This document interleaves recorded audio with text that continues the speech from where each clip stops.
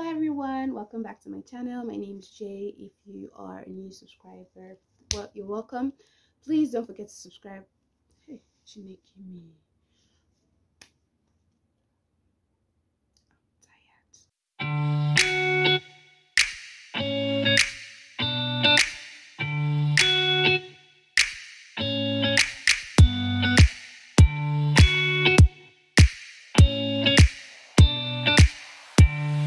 Hello everyone, my name is Jay. Welcome back to my channel. If you are a new subscriber joining, you're welcome. Please subscribe and turn on your notification button so you can see whenever I have a new video uploaded. And if you are a returning subscriber or someone has shared this video with you, then you're very lucky and blessed. That person loved me, it's all his heart. Returning subscribers, thank you so much for your support. You guys are helping to grow. From the title of my video, I'm going to be giving 10 Christian hacks. Yes, Christianity to have hack. Now, these habits can also help you change your life as a Christian. So the first hack is try to read and study your Bible, the Word, every day. Try to read your Bible, like let it be like drinking water. Don't be lacking, don't be thirsty. And the world also helps you to keep your eye on Jesus. It blinds you from the things of the world. It blinds you from the one, the aspect that it keeps you away from worldly things. It makes you not to even see all these worldly things as anything. And you know what? It's the best feeling ever. You'll be relaxed. Depression will not even feel near you for that kind of thing. It's all these small things that used to carry somebody's BP up. So it also helps you to cool rest as a Christian. There's one saying said, a scripture a day keeps the enemy away. Number 2 hack is to talk to God. Even though God sees everything we do in our daily lives, right? Like he used to see every part. He's still waiting for you to say, Heavenly Father. Anytime you say that Heavenly Father or Jesus Christ, the way heaven will pay attention. It's like angels will be alert. Oh my God's child won't talk, Even though he's seen everything you're doing, he wants to hear your voice. He wants you to speak to him. If you not talk to your father or your mother, for a while, he's giving space. He watches us, he hears us, he hears our hearts, but he just wants that convo. Another way to speak to him, I normally do this too. You could write letters to him. It might be giving cliche as a guy how I won't take the right letters, go. So you can write letters to God, like in that position where you're writing that letter, right? You are speaking to him. He's there, he's listening. So it's not some, oh my God, I don't come again. So if you don't do that part, you could try writing letters as a Christian. It helps you to every day. It's like a diary, speak to him. So even though you don't pray, when you come to write the letter, it's kind of 2 in 1. Number 3 hack, surround yourself with the gospel. Meet friends or movies or songs or your social algorithm. Let it be in the circle of Christianity. Be it like YouTube, Instagram. You could be following prophets online, or maybe gospel music accounts, or let your feed be filled with gospel things. When you are like straying away, to bring you back. If you are like a verge of falling or flopping as a Christian or backsliding, this hack really helps. If you surround yourself with friends too that are gospel, like when you see their posts, sometimes it takes you back. When you speak to them, sometimes it takes you back. They might say that thing that I remember I didn't read Bible, don't reach 3 days like it also helps you to grow as a Christian. Is a hack, a habit. Try to find every way to keep the word close to you. It's like eating. Let it be around you, like be it gospel songs or the things that are mostly around you. Try to feel God in those places too, to help you. Number 4 hack, be Christ-like in everything you are doing. Being Christ-like, literally in the word, in the term, is behaving like Christ, like Jesus Christ. So be it in like situations you want to make, or you want to speak to someone and maybe you're confused or you don't know what to do, try to put yourself in Jesus' shoes. Like, if this was Jesus now about to do this, how would he take this decision? How would he speak to this person? What will he say? Jesus always chooses words wisely, so it can also help you in making decisions, not to hurt others, or very hard decisions that you're like, I'm in trouble, how will I solve my situation? This hack can help you. Number 5 hack, always take every single bitty thing spiritual, because this world itself, it's not just physical, it's spiritual. Everything, even if you hit your leg on someone, it's spiritual. I did not say it's village people don't assumption things, but it's spiritual, like literally. when I started thinking like this, my whole life changed. I was like, so before I would just say, it's just breeze, it's just water, it didn't just so. Some people might just might lose a pen and be like, oh, it's just a pen. You see that, just carry it and drop it. It didn't just. Now you might see that just lost my pen, but everything in this world is linked. Maybe that pen now is supposed to give it to somebody, to give it to another person that will now come and bless you. Okay, let's say they now want to write for you check, no biro. Now you see that pen that you give now for if for move. I didn't say it's a situation, but like I'm just giving an instance where you might miss something. So like don't just take everything as it's just like how some people will be like, I just say I didn't feel like going out, so maybe they fought where you wanted to go, or there was a bombing where you wanted to go, or there was an accident, or they killed people. If to say you do just let me just go, you for really go. Because even we two humans as this not me, this physical J, spiritual J is inside me. We're all spiritual beings, we're spirits just living in mortal bodies. So obviously every single thing about us supposed to be what?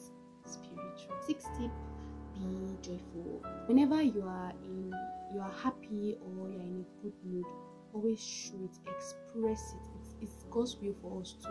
We want to see children happy. Joy. No joy in the small things. It might be a movie you watched, or a song you listen to, or a food you eat.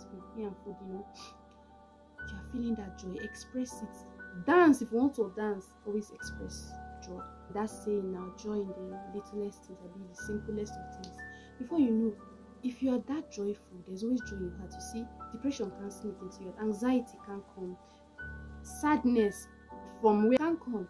If you're finding joy in simpler things, it's kind of linking to bigger things. Some people, they're only happy when one big thing happens. No, so be very joyful in simpler things. God likes you. Like, even though this my child is in pain, he has needs, wanting, he's always in joy. He's always good. He's always in joy. He's always enjoying it. He's always joyous. It's another hack. Before you know, life becomes joyful. Problem self no go they look like problem, go they look like elevation. God is taking you to a higher place. We are always joyful. It's very good though. It used to help.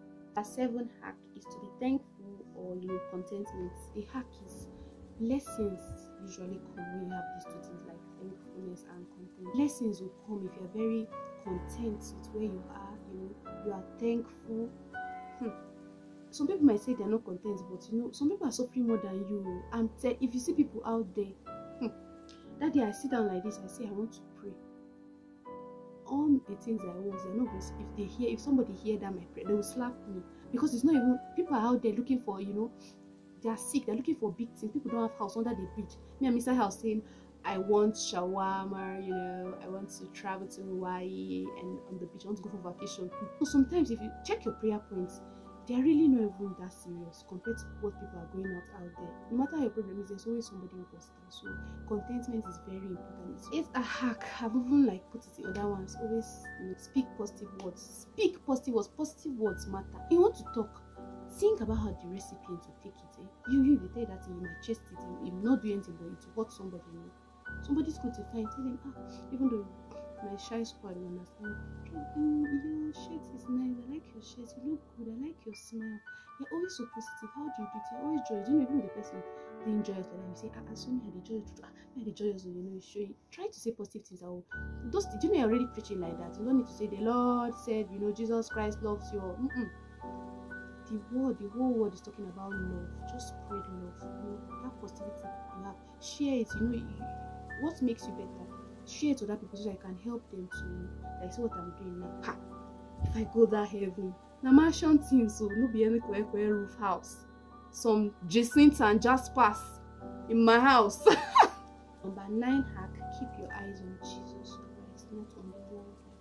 Let your people on Jesus. Now some people say, how can I? If your mind wants to go to one world thing, but turn it to Jesus Christ, say hack. Remember Jesus, but just imagine yourself. I know Jesus times things are different from now. Jesus really didn't even look at any material. Even me, I sit there and say, Jesus didn't even he didn't even date. No, he didn't have crush. All the girls out there, they didn't have crush. He was just here straight to the Father's word. I know.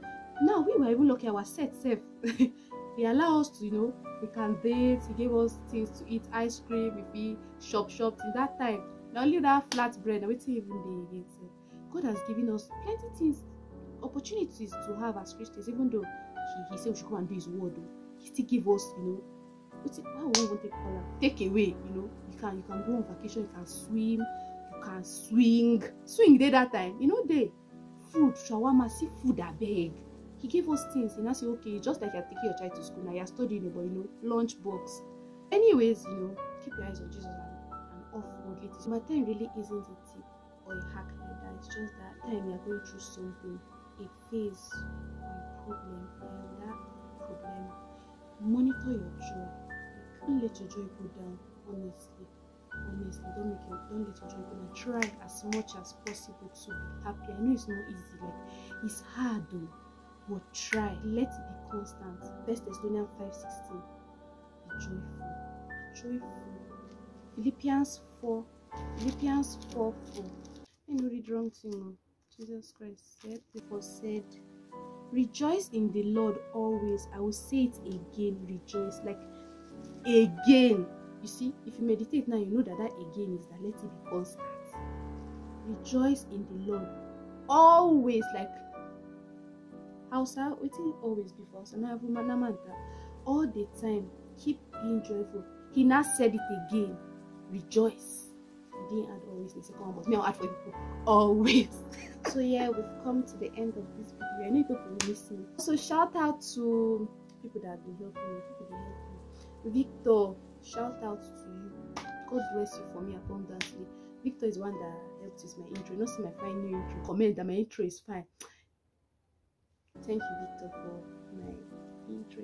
People can see, in case you have something that want to help me, can help you. Support the motion. Anyways, we've come to the end of this video. I hope this video has been impactful and that will help you. So you could share with your friends that you know that this may help them. Post it on your status too or your story. If you just share and you have do your part. You too. Mash on too. Thank you guys so much for watching. I'll see you in my next video by the grace of God. Always live in the fear of the Lord, and Jesus loves you so much. Bye.